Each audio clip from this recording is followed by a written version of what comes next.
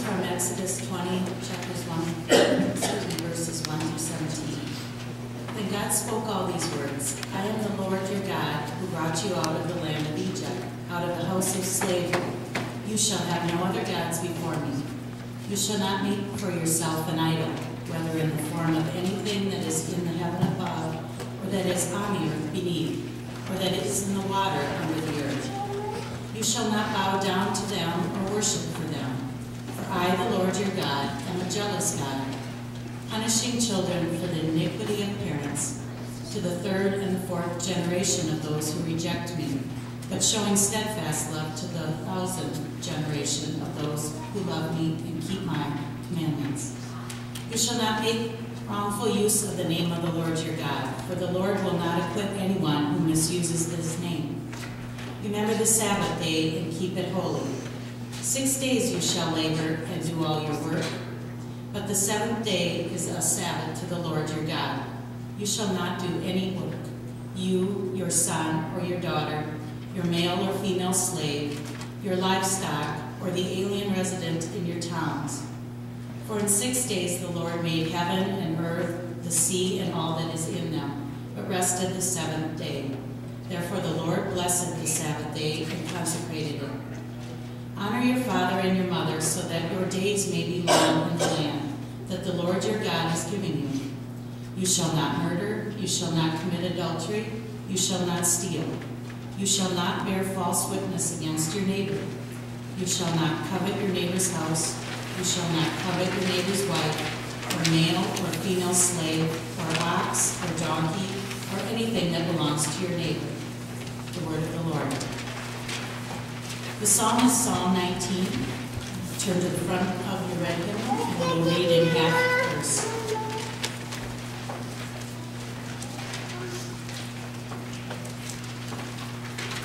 The heavens declare the glory of God. The sky proclaims its Maker's handiwork. One day tells its tale to another, and one night imparts knowledge to another. Although they have no words or language, and their voices are not heard, their song has gone out into all lands, and their message to the ends of the world. Where God has pitched a tent for the sun. It comes forth like a bridegroom out of his chamber. It rejoices like a champion to run its course. It goes forth from the uttermost edge of the heavens and runs out to the end of it again. Nothing is hidden from its burning heat. The teaching of the Lord is perfect and revives the soul. The testimony of the Lord is sure and gives wisdom. The statutes of the Lord are just and rejoice the heart. The commandments of the Lord is clear and gives light to the eyes. The fear of the Lord is clean and endures forever. The judgments of the Lord are true and righteous altogether.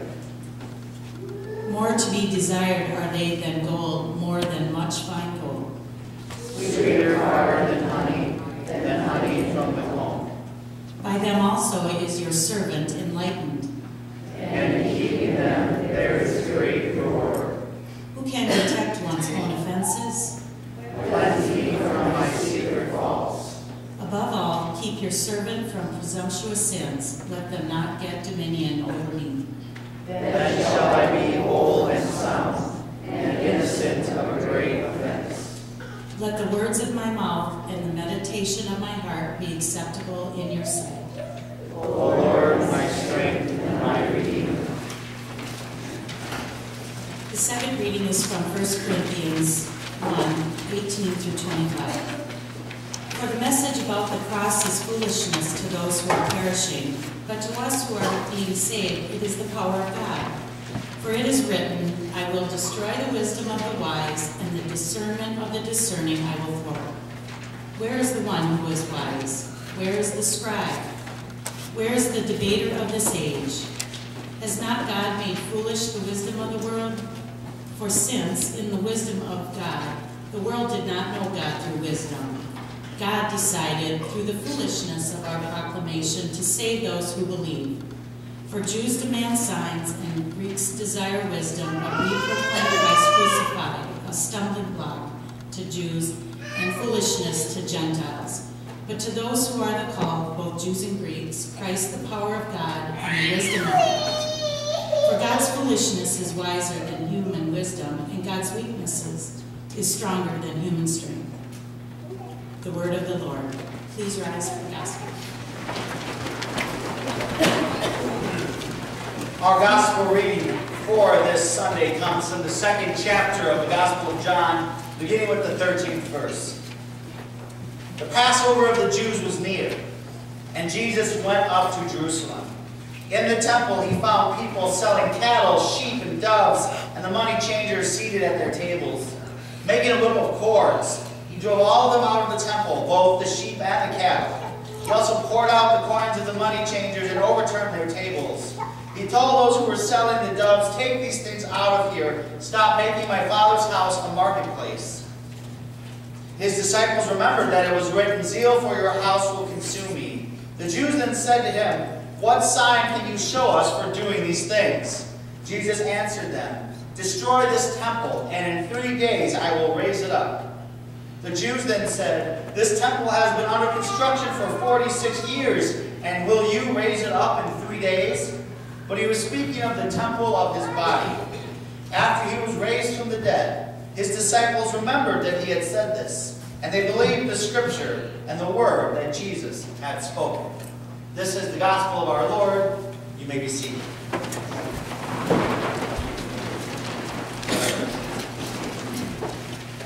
Grace and peace to you from God our Father and our Lord and Savior Jesus the Christ. Amen. I enjoyed this past week of following the Boyceville boys as they made their run toward states, and enjoyed watching them out on the basketball court yesterday and on Thursday. But in thinking about sports in general, can you imagine what sports would be like if there were no rules?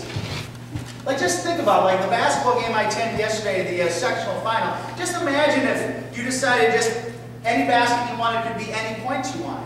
If there were no fouls, there was no traveling, you didn't have to worry about dribbling. Just imagine your Packers, let's say Aaron Rodgers, threw a beautiful touchdown pass to Greg Jennings, but I just decided because I wanted to that it was really a Bears touchdown instead. Imagine like a board game like Monopoly or Scrabble. If you play Monopoly, you just decide anytime you wanted, you could take Hard Place and build 25 hotels on there with no money.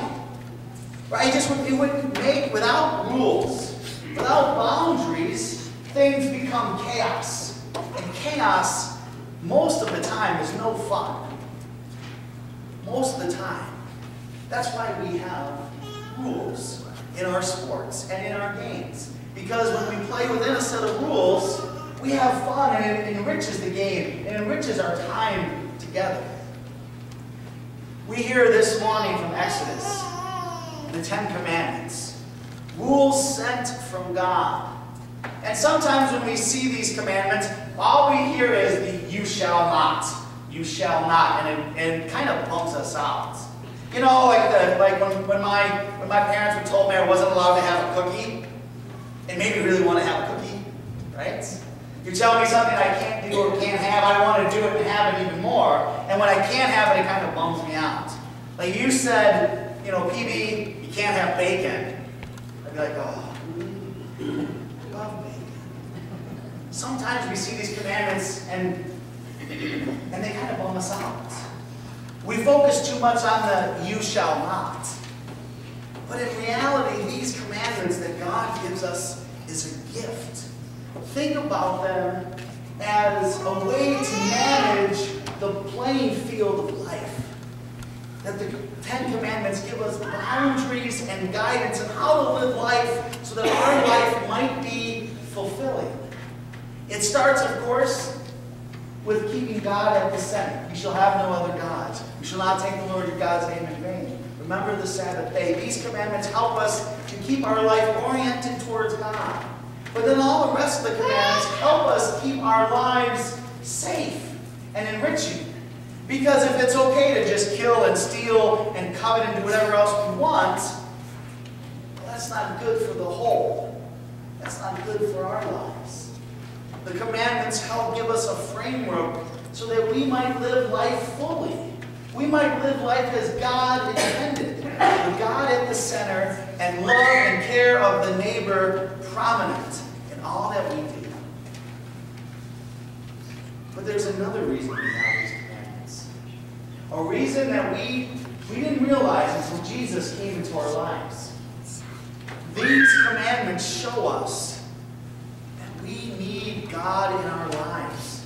That we need Jesus Christ, because when we look at these commandments, we look within this framework, these rules that God has given us, we see that we break the rules. We do sometimes bear false witness against our neighbor. We do covet what our neighbor has. My wife got to have bacon at a buffet yesterday, and I was very envious. And very, she actually sent me a picture of her plate of bacon. That's the kind of wife I have. We do covet. We do kill. Sometimes, not with our hands, but with our words. We do commit adultery. We don't make God our only God. We don't remember the Sabbath day. We break these rules that God, this framework that God has given us, just as in sports, people are trying to break the rules all the time, and I promise I won't mention Ryan Braun. But when we break these rules, we see that we cannot save ourselves. Because the only way that God will allow us into heaven is if we follow these commandments exactly, but we don't. So God has sent Jesus, the Son of God, into our lives to save us. Because when we see these commandments and we see the ways that we break them, we despair of our own life. But Christ comes and says, I have taken your sin from you, and I have given you my everlasting life. These commandments show us that we need God, that we cannot justify ourselves, we cannot save ourselves by our works, but that Christ saves us by His work, by His death on the cross, by His resurrection.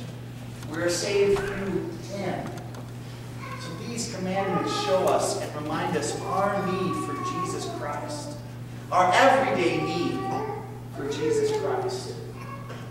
May the Holy Spirit enter our hearts that we might try to live as best we can in this framework, in this gift of rules that God has given us.